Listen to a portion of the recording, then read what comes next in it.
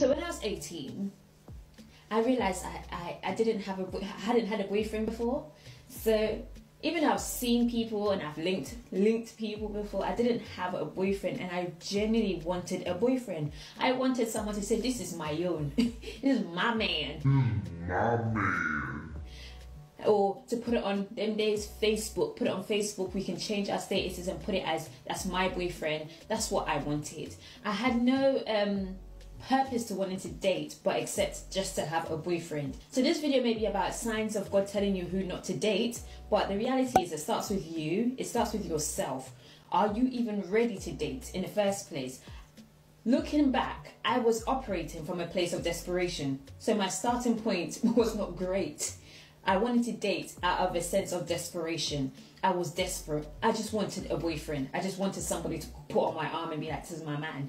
That's not good enough reason to want to date. That's not what Christian dating is about. Because I called myself a Christian then. Looking back, I could admit that I was probably backslidden, but didn't realize that I was backslidden in my actions and conduct, and my heart wasn't right with God. But because I believed in God, I thought I had a relationship with him. But the reality is, knowing and believing in God does not make you a Christian.